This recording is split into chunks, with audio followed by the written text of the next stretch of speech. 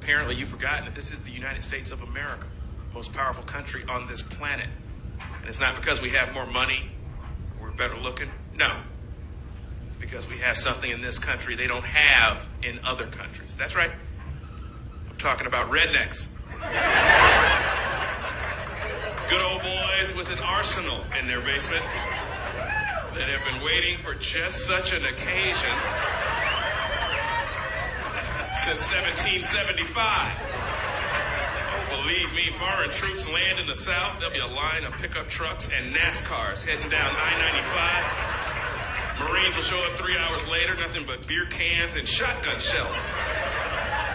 What the hell happened here? War's over, baby!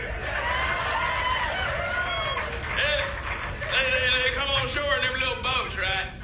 Man, Jimmy's got 2 heaven roofs in that bass boat. He just ran them right on over.